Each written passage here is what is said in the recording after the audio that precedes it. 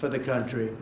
So that was the ultimate statement from General Kelly, the importance. And I just want to thank you because you're very, very special people. You were here long before any of us were here. Although we have a representative in Congress who they say was here a long time ago. They call her Pocahontas. But you know what?